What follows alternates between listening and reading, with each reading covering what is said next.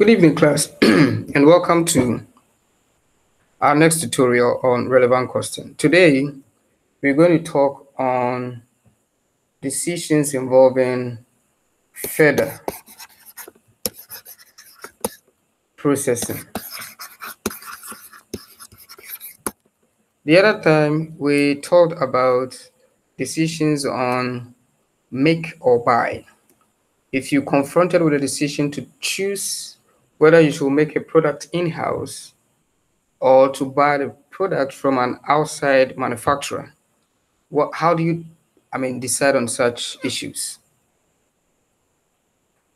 From the quantitative perspective, we looked at which are the relevant costs for making, which are the relevant costs for processing, and what's the difference, and whether it makes sense to do make or to do buy, right? I must also make it clear that other decisions like outsourcing, whether to outsource a service to an outside contractor or to do it in-house, very, very much similar to make or buy.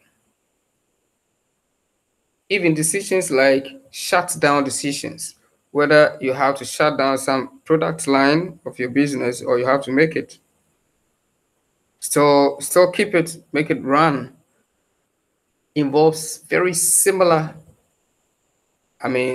principles as we have seen in make or buy. Okay, so today we're going to do further processing, but before we actually get into the issues, let me kind of give you some overview. Further processing comes from what we describe as joint processing. For most products in business, you will see that the beginning of the production of the product is some joint process which give birth to some distinguishable products, two or more. And at a point where they become distinguishable, called the point of separation or the split-off point, we will have some basic product which we can sell at that stage for some revenue. We can also process further these products into some enhanced forms before we sell. So the decision is actually on whether you sell the products in their primitive form at a split-off point, or you do further processing on them before you sell. Of course, when you do further processing on them, you do so to generate additional, sell them for a higher price. But you also know that the further processing will also come with further costs or extra costs. But you want to know the ultimate. Even with the extra cost of processing, does processing it further generate more profit than selling it at the initial stage, or vice versa? Right, so that's what we're going to do. Let's do that with this simple question. Even before this, let me also use another illustration to give you an idea of further processing. Let's use this one. If you look at this drawing I'm trying to do, I'm picking this idea from, what do we call it?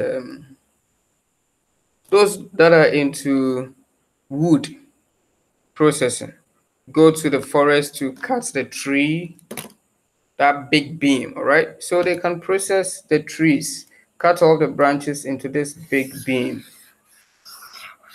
Yes, this is sellable. We can say this is, at this point, yes, you have a product you can sell.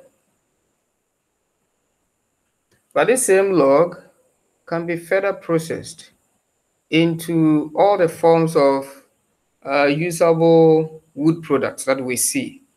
2x4, 4x4, fascia board, plywoods, and all those things. So do we have to sell them at this primitive form, the raw logs, or we should process them into all the finished wooden or wood products that we see? The decision to do it this way or that way depends, at least from the quantitative side, on the relevant costs and benefits. So that's another way to see or to get it clear about what we are trying to explain and demonstrate. So let's read this question.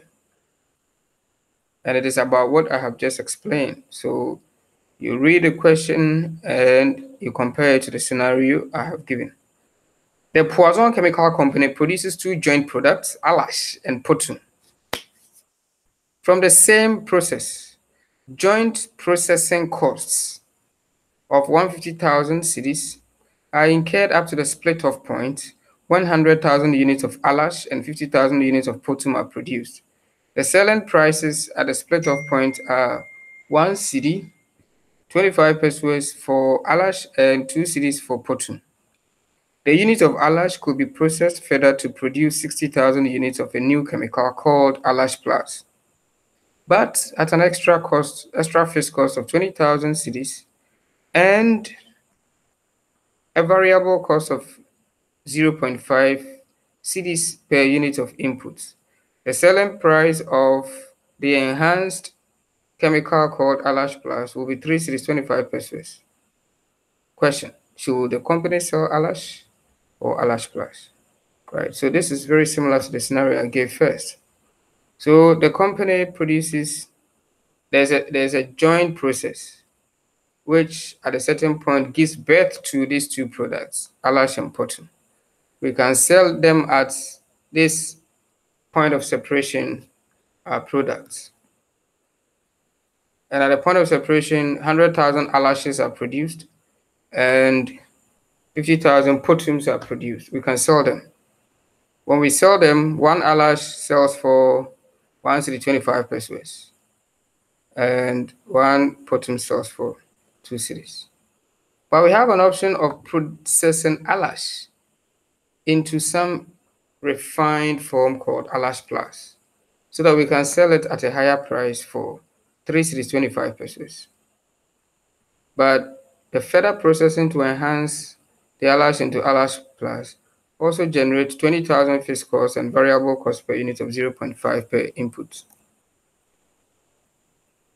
So which one do we do? Which one will be more profitable, at least from quantitative perspective? Right, so we can do this statement. Already try to do some sketch here, right? So we can do profit statement on them. Alash Plus. Selling price per unit of Alash is 125 pesos. 1 cedi 25 pesos, sorry. And that of Alash Plus is 3 cedis 25 pesos. We picked this figure straight from the question. Volume of output. The question said 100 Alashes are produced from the joint process. But when we process Alash into Alash Plus, we get 60,000 of Alash Plus. So these are the volumes. When we multiply the selling price per unit by the quantities, we get this total sales revenue. All right, so this becomes a formula like it's a product of the two. So let me do the formula. So product of this and this, right? And we just drag to fill the other one. So that's how we generated these sales revenues. And of course, we understand that for the Alash, there will be no cost because we are not processing, there will be no further processing cost. Remember that the 150,000 costs, which is the cost that was incurred at the joint process level, is not identifiable with any one of them. Apart from that, we are trying to explain why this is not a relevant cost. In fact, the main reason why it is not a relevant cost is that at the point where they become distinguishable, this cost is already incurred. It's a past cost. And the decision to even process Alash further into Alash Plus, this cost is already incurred. Whether we decide to process Alash into Alash Plus or not, the 50,000 cedis has already been paid. It's a past cost, it's a sunk cost. So this cost that is incurred from the initial stage of the process up to the split-off point is a past cost. The decision to do any further processing doesn't involve this. Right? So that's how come that this one is not factored in. So let's come. When we do further processing, there's no further processing on Alash itself. So There will be no further processing costs.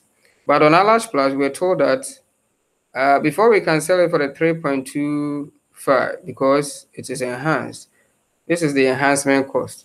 It will generate variable cost per unit of 0.25. So here will be 0, and let me do here. Here will be 0.25, 0.25 Ghana cedis times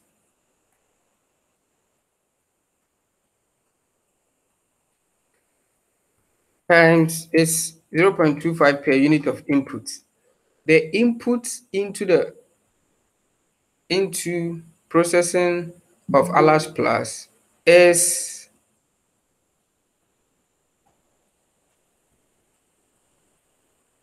the inputs into the processing of Alash into Alash Plus is Alash. We process Alash into Alash Plus. So the input for Alash Plus processing is Alash. And the quantity of Alash is 100,000. 100,000.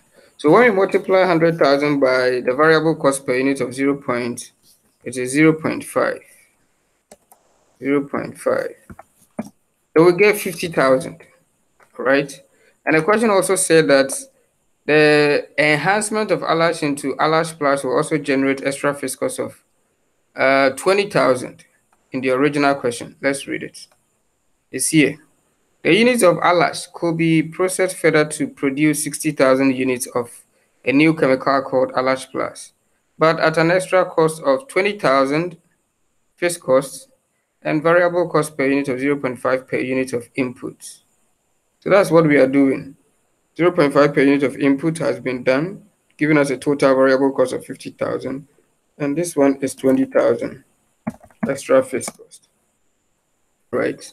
So now we have all the revenues, all the costs. The total costs for the further processing will be 0 for the Alash because we are not doing any further processing on Earth. But Alash Plus is associated with 70,000 further processing. When we subtract, we are calculating our profits. It is sales revenue minus total cost. That will give us 125 for Alash and 125 for Alash Plus. So in this case, we are indifferent. But I don't see why we have to even worry ourselves with the further processing, with the cost of time wasting and other things to get the same as if we don't do that job. Right? So in this case, it will be more appropriate for you to sell the product just at a split-off point and not worry yourself to do any further processing, because if you do any further processing, the revenue, the final profit will be the same as if you don't do the further processing. But just let's assume that if the further processing costs, the fixed cost that is required to do the further processing is a little lower, like say 15,000 instead of 20,000. So let's go and feed that new information here. So here will be 15,000. And let's say the variable cost per unit is 40 pesos or 0.5 cedis. Okay, so this is what the picture will be like. Then the profit of further processing, or the profit that will be generated from Alash Plus, that is the enhanced form of Alash, will be more than the profit that will be generated from the raw form. And in that case, it will be more profitable to do further processing. We'll get a profit of 140,000 as against 125,000 for enhancement of the product and no enhancement of the product, respectively. Okay, so basically, so that's what the further processing decision framework looks like. It's not difficult. Most part of it has to do with everyday things that we do. Common sense. When I say common sense, it's not an insult. It's actually saying that don't think of it in some abstract way. Think of it the way we think every day in life. Yeah.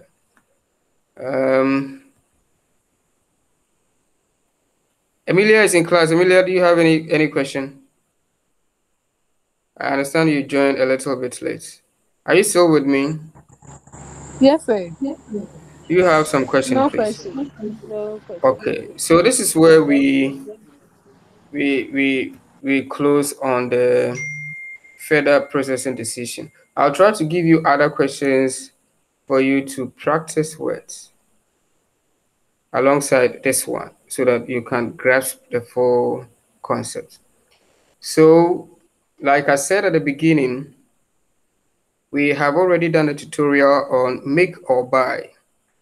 The decision framework for make or buy is quite very similar to decisions for outsourcing.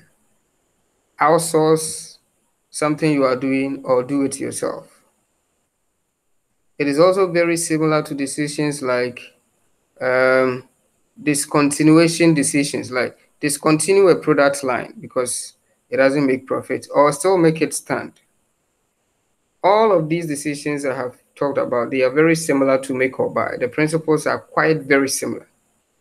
And therefore, if you take questions and you run through them the same framework, you'll be able to grasp the concept. So what I'm going to do is I'll expose you to questions around each of these decision areas, and then you attempt to solve them and you can discuss them. You also have to read the textbook to kind of get the concept on your fingertips. Okay, so this is where we end, and this is where we also end everything on relevant question. The next topic we'll be dealing with will be limiting factor analysis. It is also in your textbook. I think it is the chapter that follows limiting factor analysis. So please do well to read from your textbook. The next one will be limiting factor analysis. Thank you very much for your attention. Thank you to say.